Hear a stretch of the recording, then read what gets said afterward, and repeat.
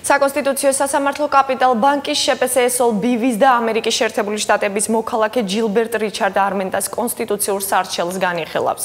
სადავო ნორმის თანახმად ეროვნული ბანკის ადმინისტრაციული აქტის სასამართლოში გასაჩივრების შემთხვევაში დაუშვებელია მისი მოქმედების შეჩერება საქმეზე საბოლოო გადაწყვეტილების გამოტანამდე. მოსარჩელი ამტკიცებს, რომ აღნიშნული ნორმა არღვევს მისი საკუთრების, თავისუფალი მეწარმეობისა და სამართლიანი სასამართლოს უფლებებს. ასევე მიუთითებს იმ გარემოებაზე, რომელიც გამორიცხავს საერთო სასამართლოების მიერ ეროვნული ბანკის გადაწყვეტილების მოქმედების შეჩერების შესაძლებლობას, მათ შორის იმ შემთხვევაში, როდესაც მხარეს ადგება გამოუსწორებელი ზიანი. მხარე ასევე ითხოვს საქმეზე საბოლოო გადაწყვეტილების მიღებამდე საკონსტიტუციო სასამართლოს მიერ სადავო ნორმის მოქმედების შეჩერებას, ვინაიდან აღნიშნული საკითხი კონსტიტუციასთან წინააღმდეგობაში არ არის. საქმეს საკონსტიტუციო სასამართლოს პლენუმი განიხილავს.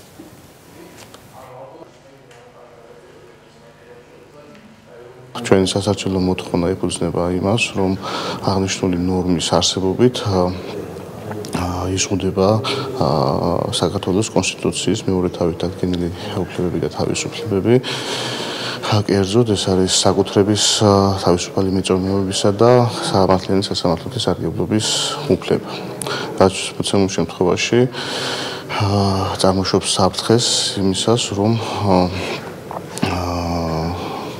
მოსარჩელებს ის კონსტიტუციური უფლებების შეზღუდვას. ეს არის ეროვნული ბანკის ორგანული კანონის 68 მუხლის მეხუთე პუნქტი, რომელიც საერთაშორისო სტანდარტების და ევროკავშირის მოთხოვნების შესაბამისად არის თავის დროზე კანონში ასახული, რომლის მიზანი არის, რომ ეროვნულ ბანკს ჰქონდეს სრული სამართლებრივი ბერკეტები, რომ საზრდოხელო ფუნქციები ეფექტურად განახორციელოს.